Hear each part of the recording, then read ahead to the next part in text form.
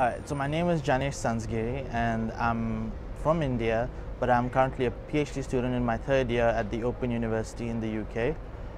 My research is looking at massive open online courses in the Indian context, and I'm particularly interested in finding out more about the learners and the experiences that they have with these courses. So within the MOOC literature right now, there's a lack of research that talks about the learner voice and more about what the learners themselves go through and what their experiences are with these courses. And so this was the main motivator for me to start this PhD.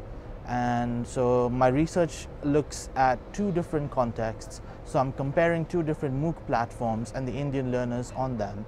So the first MOOC platform is the UK-based platform called FutureLearn, and I'm comparing the Indian learners on FutureLearn with an Indian MOOC platform called NPTEL, which is the National Program for Technology Enhanced Learning.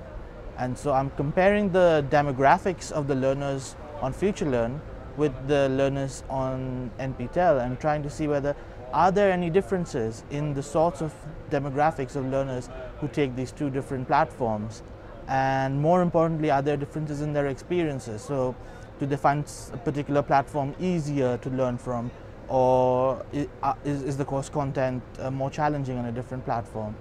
And so right now I have finished my I'm almost in my third year now, and I'm currently analyzing my interview data. So I ran a survey which got around 2,600 responses, and now I am beginning to analyze the interviews, and I'm beginning to extract the themes that are emerging from these interviews with 30 learners that I've had on these two platforms. And I don't think I'll share the findings right now, but there's some really interesting stuff, so you can check it on my GoGN profile.